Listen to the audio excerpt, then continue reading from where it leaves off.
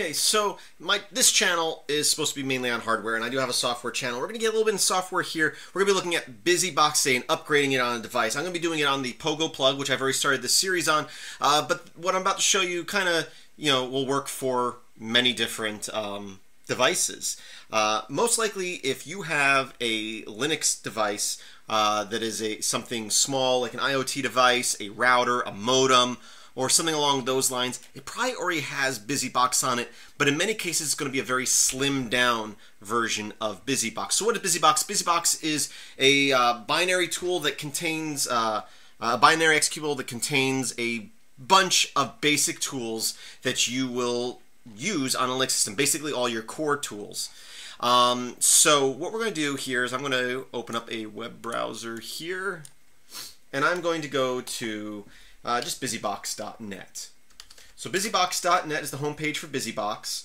In some devices, like a lot of Android phones, they're either going to have Busybox, or a lot of new ones have Toybox, which is similar, different license. It's a newer thing, not newer as in Busybox isn't being developed anymore, but newer as in it hasn't been around as long as Busybox. Anyway, busybox.net. Off to the left here, you have download binary, and here go to whatever the newest version is at this point, and they have binaries for all these different processor types. And if we go back over here to our PogoPlug, and again, I showed you in the last video, uname-a will show us that we're running ARM version 5. Going back to the Busybox right here, you can see that there is a version for that. So all you have to do is download that binary. It's only 1.1 megabytes. And in this case, again, I can show you that we have plenty of space. We have 85 megabytes left on this. And I've actually already put an upgraded copy of Busybox on this device. But I'm going to walk you through the steps of how I did that.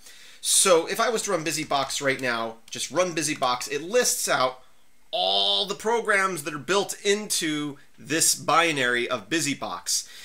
You've got Zcat, you've got wget, you got unzip, you've got your new uname. So basically all the major tools, the main tools you're going to be using on this system are all built into here. Your mount command is probably built into this. Your chroot, if you want to be able to chroot later on, you're changing groups, changing owners, changing passwords, so all this stuff.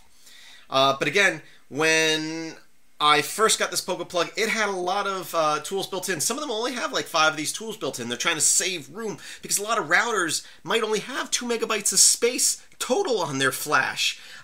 So they strip it down. But we have plenty of room, so we're going to use the full thing. And so the original one probably had maybe this many tools on it. I couldn't even tell you what tools they were, but about that many. So we can install a lot more just by copying this binary over.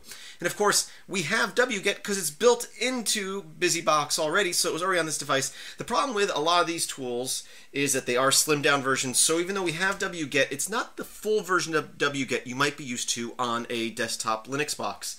And one of the things it's missing is its capability to work with HTTPS. It doesn't work with SSL certificates. I'm not sure if there's an option to ignore. I don't think there is. The full version of wget has an option to ignore certificates. I'm not seeing that option in here.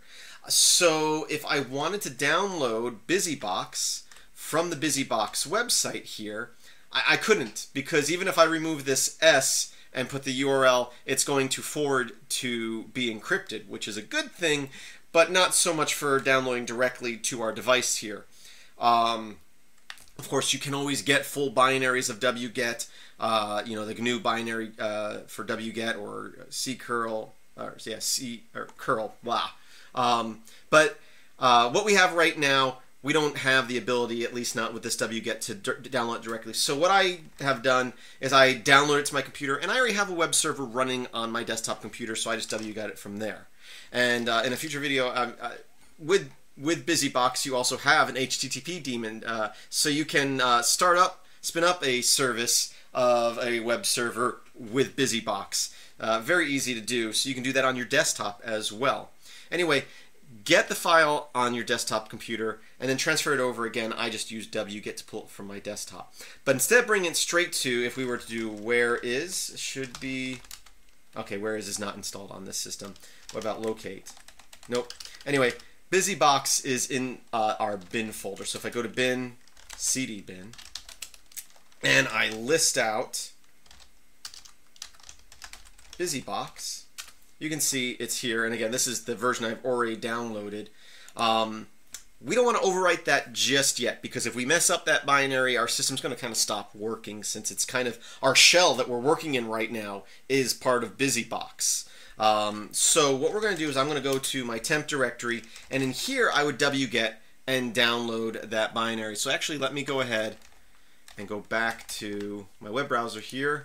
Let me go to my local host here, and I thought I already had the image here. Let's go ahead and download it. I'm going to go. I wasn't going to go through the process, but I'm going to do that anyway. So I'm going to say save link as. So I'm downloading the ARM5 because that's what my system is. If you're doing something on a different device, you're going to want to download the proper one for that device. And I'm going to put that inside my web directory here. And I can go here, refresh this, and there we can see it. I'm going to copy this. Well, copying that link won't really work because I'm at localhost, but I know that my desktop computer is 192.168.1.150. MetalX 1000 is the name of the folder, and the file is called busybox-armv5l. Boom. So I've downloaded that. Now, if you run Busybox at this point, obviously you're still running the one that's installed in the bin directory. And if you try doing / it's not going to work because we haven't given permission to. So we're going to say change mod +x to make it executable. So now at this point, I can say / busybox and it will run. Do that before you put it in your bin folder, because if you overwrite the original, and maybe even make a backup copy of the original for just in case. But at this point, you can go move this Busybox to bin Busybox, and it'll be overwritten. And at this point, when you run Busybox, it will now be running that one from the bin folder that you just replaced. Now, we still need to link stuff. So a lot of the tools were already linked, but not all of them are, because we just added a bunch of tools. So what does that mean? So let's say we wanted to use the dd command, for example. I wouldn't be able to do dd until it's linked. If I press that, it would say, I've already done this, it would say program not found.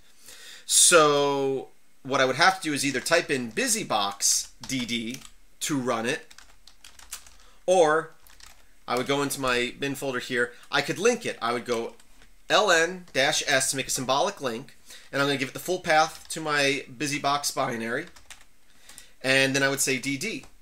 And it's going to tell me this already exists because I've already done this on this system. It says file exists, but what that would do is create a file, a link called dd inside this directory. Okay, so we want to do that for all of our Busybox programs, all of these up here, so we don't have to type Busybox to run them. We just type the command. And the way we can do this, if I type in, again, Busybox right here, at the top of this version of Busybox, this compile of it, you can see there's two commands.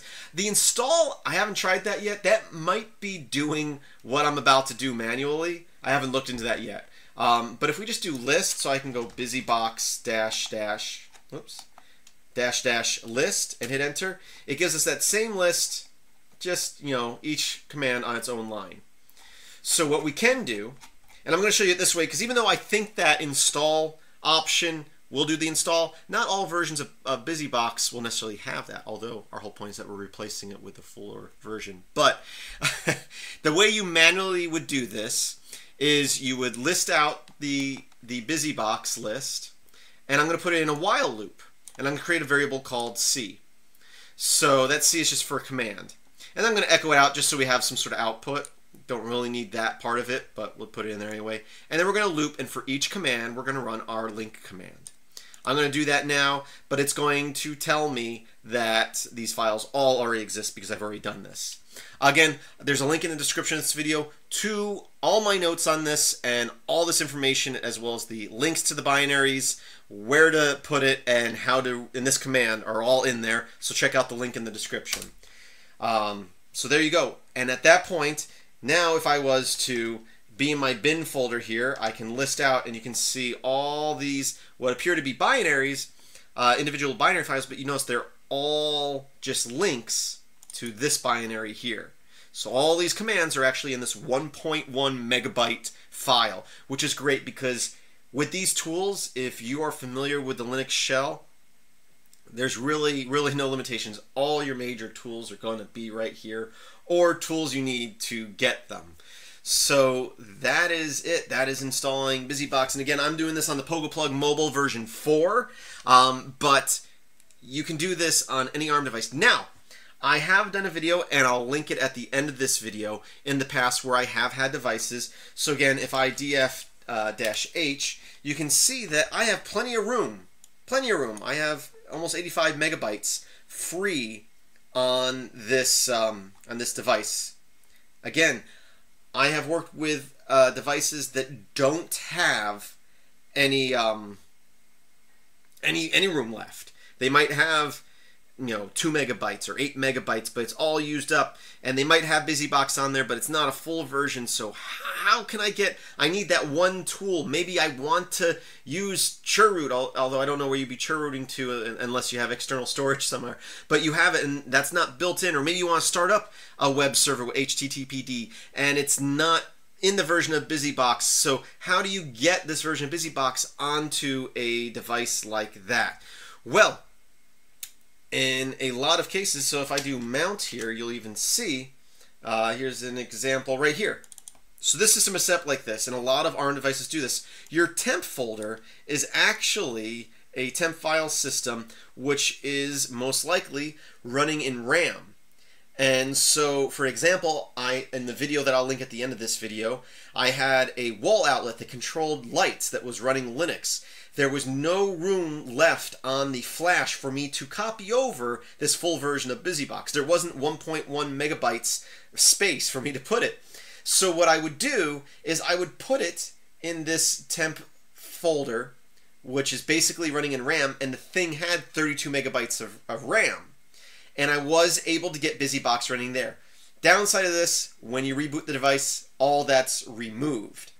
So it's a temporary fix, but it works. Although if there was a little teeny tiny space left on the root flash, you can always add to your startup script to download the binary to the temporary folder, make it executable, link all the stuff, and then add it to your path for your path executables. So, for example, I'll just do this here. I'll go to my temp folder, and I'll make a folder called bin inside my temp folder.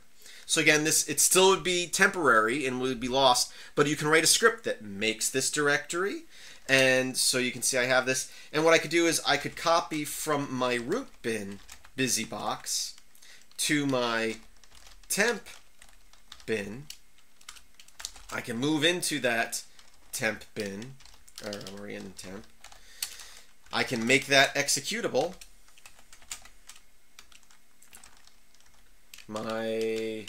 While loop this here. So now I have that binary, all the links inside this folder, and then again, this is with a startup script. This is just theoretically, but you could obviously, it's not just theoretical, you could do it. What was I going to do next? Oh, and then if I echo out path, you can see my path directories. I could add to path, so I could say path equals temp / bin : $path. And again, I'm getting into, I know this is my hardware channel, and I'm getting into software stuff. If you're familiar with Linux and how Linux works, or any Unix type system, or Unix-like system, you're familiar with this. I shouldn't be telling you anything new. If this is over your head, this part of the video isn't for you. Get a little more basic grip on operating systems in general. But I'll hit enter, and now if I echo out my path, you can see that would be there. So basically, you add those few commands, download the file, put it in your temp folder, and you'll be running it all out of RAM, even though you don't have space on your root directory. I feel like I'm getting off topic here. I hope that makes sense. Again, I'll have a link at the end of this video where I actually do something similar to this on a device, and maybe that will explain it better. But I do thank you for watching. I hope this video wasn't too boring. If so, then I guess it just wasn't for you. Visit my website, filmsbychris.com. That's Chris with a K. There should be a link in the description. As always, I thank you for watching. Also, check out my Patreon page. There should be a link to that at the end of this video. As always, I hope that you have a great day.